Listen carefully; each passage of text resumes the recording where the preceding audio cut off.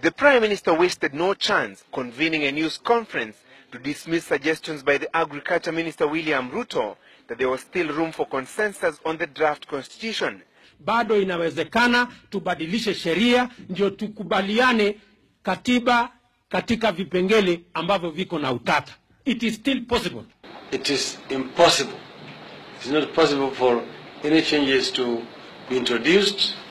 Raila insists that since Parliament did not make any amendments to the draft, it is now up to Kenyans to decide its fate in the referendum. None of us can hold the country at ransom by threatening to shoot down the draft constitution in the referendum.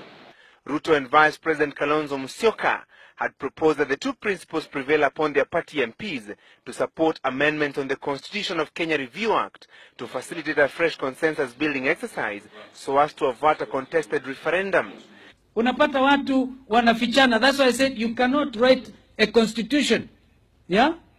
Na unaficha kadi zingine under the table.